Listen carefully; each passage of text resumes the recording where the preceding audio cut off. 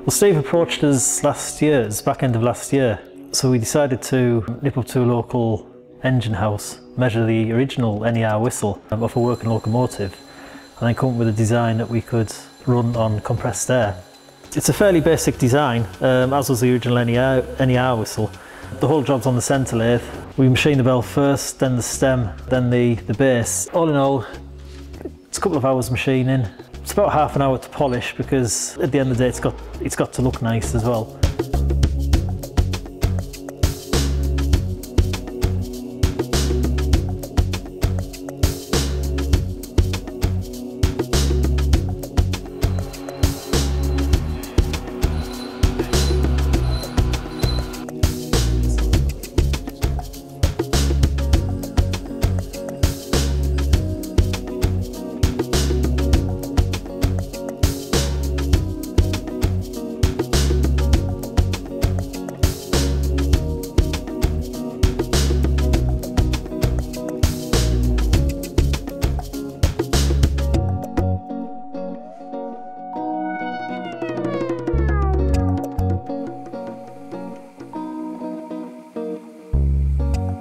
So we have a hole in the bottom, the air enters through the bottom, out through these holes on the side.